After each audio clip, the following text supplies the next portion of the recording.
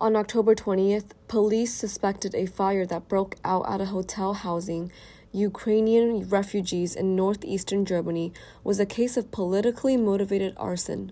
14 guests, most of them were Ukrainians, and 3 staff were in the half-timbered, thatch-roofed Hotel Shafrek when the fire began on Wednesday evening. According to the police in Rostock, who said none of them were hurt. The blaze erupted at 9:20 p.m. in the hotel near Baltic seashore in the village of Gross Stromkendorf, which since April served as an accommodation for Ukrainians fleeing the Russian invasion of their country. Prosecutors have ordered a specialist fire investigator to look into the cause of the blaze, adding that they were now assessing the damage to the building.